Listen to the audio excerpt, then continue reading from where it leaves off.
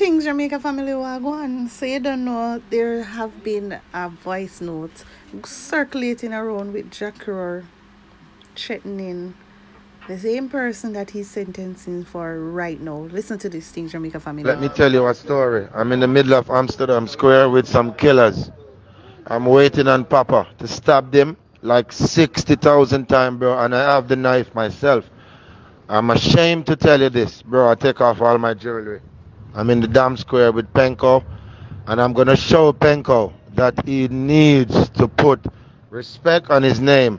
My brother, this is stupid what I'm telling you, but believe me to God, if Papa shows up here, you will hear the news, and someone will be here to make the video.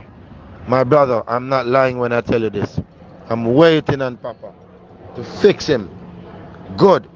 And I'm waiting if he shows, brother, you will hear the news. I make no joke. And I would never send you a voice note like this for no reason.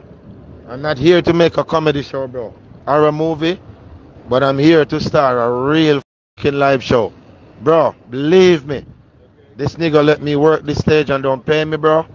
And he's talking tough. I'm waiting on him. Bro, if he shows, you will know. Things Jamaica family, I seriously think Jah Cure is his own worst enemy. Me can tell us that whoever he sent this voice note to was somebody where him trust. And it's all over the internet right now. So your own friend can be your own enemy at the same time. Because at the end of the day, him sentenced himself. Based on what I'm listening to right here, he has sentenced himself.